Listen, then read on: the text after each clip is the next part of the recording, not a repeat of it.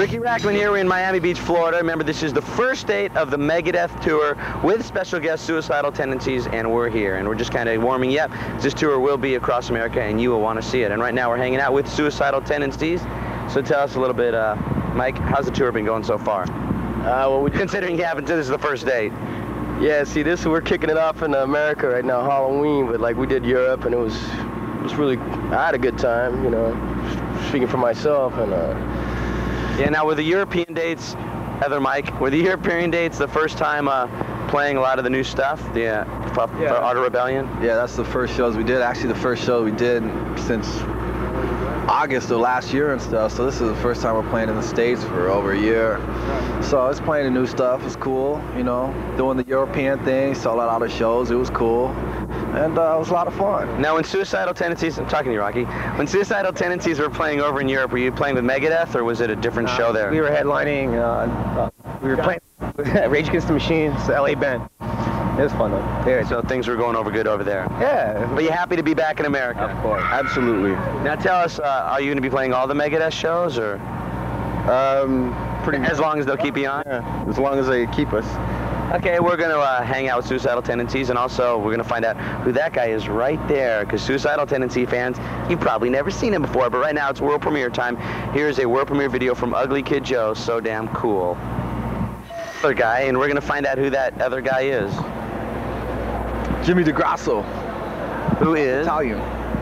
Italian guy. The new Suicidal Tendencies drummer. Congratulations about being the new drummer Suicidal Tendencies. I mean, you went and auditioned for him, and yeah, auditioned like everyone else, and they called up and said, want to play for a couple years, and you know. Were you a Suicidal Tendencies fan? Yeah, definitely. Now, how's the new stuff? I mean, it's still early to tell. The new Suicidal Tendencies shows that the band's definitely progressing and is quite different from the older Suicidal stuff. Now, how are the European fans are the only people that have heard the new stuff live before. How did they react to the new stuff live? Oh, it's great because it's a different situation in Europe. We didn't have our first records released till a while ago, and like 5 years ago, whereas in the States it was '83, and it's our best-selling record over there, and you know, it's the biggest shows we've ever done. It's the best response we've ever had, so it was really exciting and stuff. And plus, we hadn't played. Our last show was in August, I guess, of '91, so we hadn't played in a while too, you know. So it was interesting getting back and just playing and stuff. So that was cool. It was a lot of fun. Is it a lot harder? The new album, The Art of Rebellion, seems more intricate and it's got a lot more stuff going on, sort of effects, and has a much wider, fuller sound. Is it harder to play some of that stuff live as it is opposed to some of the earlier stuff? Every time we've done a record, people, you know, before we start to tour, they ask about it. When we did the second record, we did How Will I Laugh? That was, oh, that's so different than your first two. We do The Lights, Camera, that's different than your other records. And you know, after we do our next record, after this one, they'll say it's a lot different than the ones we've done, but they all fit in together afterwards. And I think live is a special thing for Suicidal. That's important, and that's why, you know, we're out here, show that, you know, what we can do and what we're all about. Now, Jimmy, is this your first time going on a big tour? Haven't done any touring for a couple years, so it's been a while. Pretty much been staying and playing the West Coast a lot. So we just got back from Europe and everything went. Looking forward to playing across America, though. Yeah, definitely. I understand the money, and I understand when I'm getting room service, so it's. Yeah, you know what the food is? It's not Spätzle in Germany. Do you have Spätzle in Germany? Nah, man. Some thick, creamy stuff. Yeah. That moves. I stayed away from that crap. Anyways, we're going to be hanging out with these guys. Don't forget the tour is going across America. When you get there, show up early. You know, give time for traffic so you can check out Suicidal Tendencies going on before Megadeth. And right now, let's play something from Pantera. Dig this one a lot. This is Walk of Suicidal Tendencies. And in the background, we have your bus, and you're just about to embark on the American tour. And there's your bus driver, who has absolutely no idea of the hell that he's going to be in soon. I got a question. Living on a tour bus, does it start to get crazy? I mean, because you basically are living on the bus, right? Well, we have fights every night and get our aggressions out. And sometimes you have to pull the bus over because it gets too crazy. So we go on the side of the highway.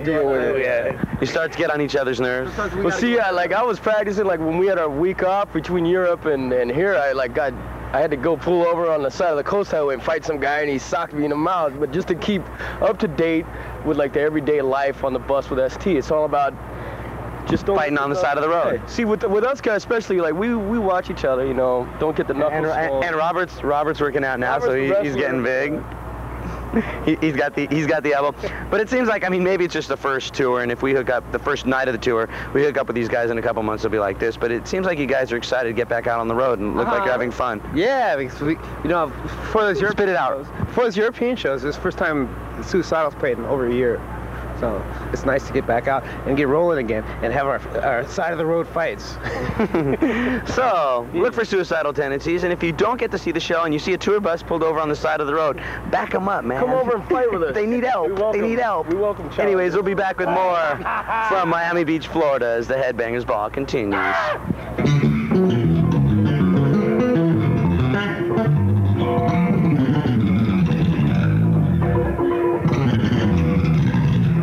We're on stage. Suicidal Tendencies is in the midst of their sound check. And Mike, one thing that I wanted to talk to you about is not only are you working with Suicidal Tendencies, about to kick off the tour, but I understand that there's going to be another Infectious Grooves record, which is the band that you and Robert are also in. Yeah, we finished the record out right before we went to Europe, and it's going to come out in January. And doing the New Year's Eve show with Megadeth at Long Beach. Thank you. And you know, working around the Suicidal. So New Year's Eve, remember when Megadeth plays, Infectious Groove is going to be open up. I mean, is there one that you like better, or is that not a good question? I mean, both a lot different? No, it's different, and that's the, you know, the beauty of it. You know, there's a lot of fun. There's some similarities with certain things. You see some of the same people, but you see some different people, and it's a challenge. You know, it's different, and it's fun. It's a variety. You know. You like Italian food, but then again, you know, you bust out every now and then on a nice steak. Exactly. Now, is Infectious Grooves kind of your funky side, you and Robert's funky side, and as opposed to Suicidal being your rock side? Yeah, well, I think Infectious, a lot of people say, man, or maybe a little bit like Lighten Up. I mean, you kind of seem to goof around a little bit more with Infectious. People say, how could you do that? And that's actually the music that, closer to the music that I grew up listening to, you know? Suicidal's more of a reach to me and stuff, and but, you know, it's like doing the thing, interpreting it the way you want and doing what you want, and I think that's what Suicidal's about, not letting people tell you who you should be and what you can and can't do, but let your, you know, your abilities and your effort determine what you're going to do. Right on. And we'll be back here, remember, Megadeth Suicidal Tendencies Tour. It's kicking off tonight in Miami, and it's playing across America. We'll be back with more Headbangers Ball coming to you from Miami, FLA.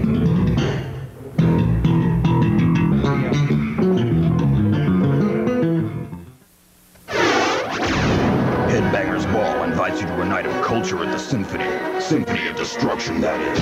MTV presents the Megadeth 1992 tour, underway and heading your way with special guest Suicidal Tendencies. Keep watching MTV for details on the trash bash that's a real Headbangers Ball. Oh, that was funky. Now take it on home. Mother Clark, sing me your my name. Here comes another con hiding behind a collar. His only God is the almighty dollar. He ain't no prophet, he ain't no healer. He's just a two-bit got on his feeler. Send it, you gotta send it. Send me your money, you hear what I'm saying? Send it, your money. I got you. But then I ask any question, what you're saying too. Doesn't believe everything, there's everything said by you. Now can you call me stupid when you don't understand what I say? Can you call me in? I just told you the guy today. Did he say, call me? I'll be big. Looking down me. I'm down G. But if I die, gotta promise me. Gotta carry on. Gotta carry on. As long as your heart beats, that's your reason.